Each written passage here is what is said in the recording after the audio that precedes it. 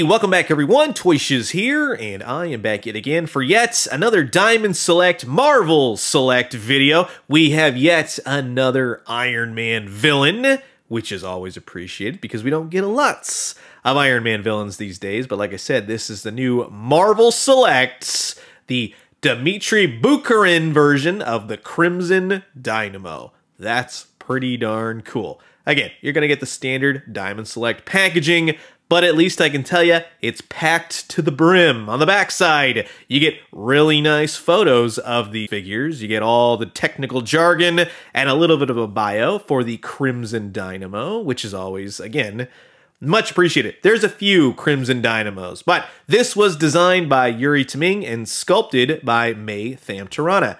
You guys rocked it. Well done. Here's the barcode in case you need it. They're starting to hit comic book stores and online shippings out. So, this is going to be an absolute blast. Sit back, relax, grab yourself a nice hot cup of coffee. This is a look at the brand new Diamond Select Marvel Selects Dmitry Bukharin, the Crimson Dynamo.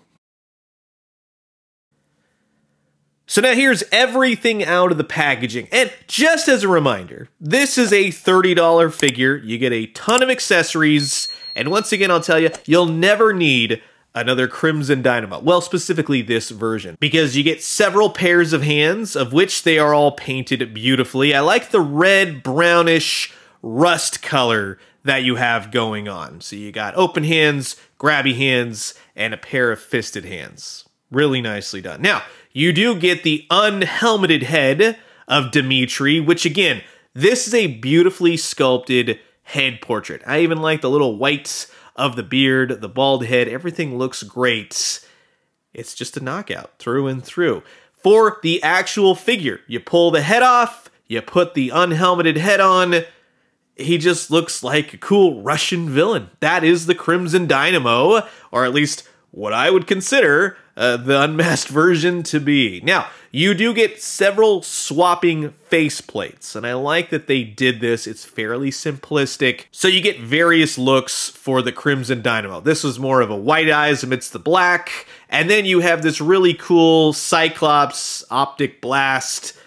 That's just awesome. Just a beam of pure red energy shooting out of the eye holes. And as you can see, just simply swap out the faceplates on the head portraits, and this guy really comes to life. That's what I want to see for my superhero supervillains. But not only that, with the hands, you get two blast effects. Now, they're all sculpted together, which is fine for me. I love that they did that. It's a really nice red blend of clear plastic. You can really feel the energy emanating off of this guy, which you simply just swap out the hands, get them all posed out, and bingo bango, he's blasting shots at Iron Man. And if you wanted to go full overdrive mode, hands blasting, eyes blasting, that looks pretty cool. He looks like a nuclear reactor ready to explode, and Iron Man or War Machine, yeah, they better watch out. Now, I am happy to say that this is yet another well-done Marvel Select villain.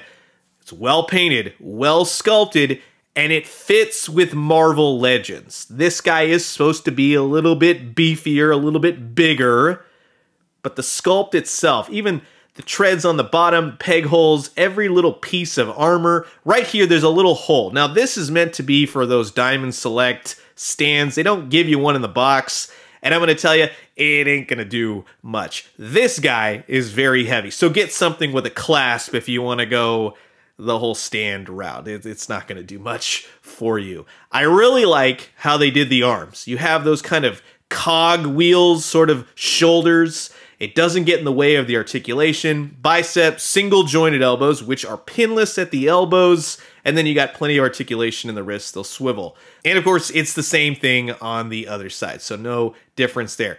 There's no ab crunch to this guy. He basically just swivels up top.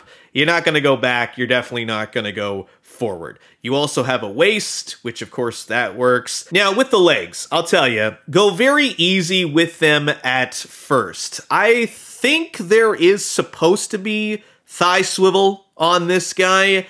It's not working, which means it's either fused shut with paint or it's just not a thing. So one of those two. It did not move on mine. I heated it up. No way, shape, or form did that move. So just be wary of that. With the knees, which are single jointed, that's also a point of contention where I would say go very easy at first, kind of get to know the articulation. It is ratcheted, so they're not loose in any way, shape, or form. You got the feet, which those will rock. You got the treads, as everything is nicely designed on the bottom.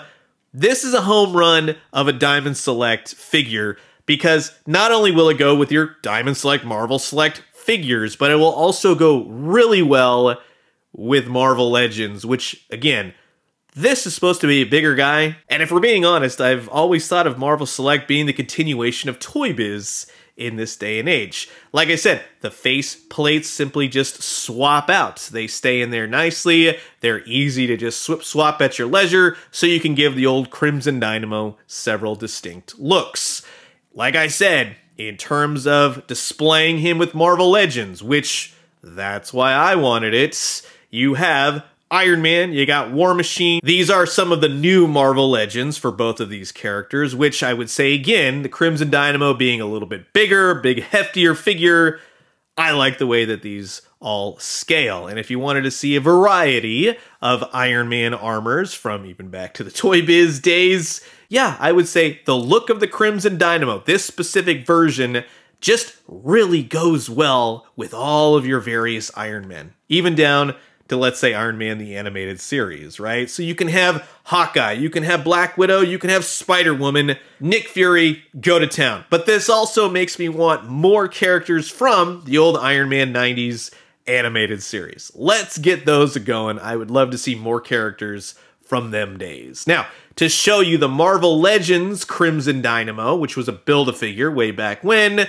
to now this new Marvel Select. They're roughly the same size. It's two distinct different versions of the Crimson Dynamo, but I like this newer version. That's the Crimson Dynamo that I know. And in terms of various armors, especially from Diamond Select with the Titanium Man or the Marvel Legends Warmonger, even though that's a MCU version, I think that they all go very well together as Iron Man villains. And speaking of which, this just really was a lot of fun. And before you say anything, I know the controller is missing.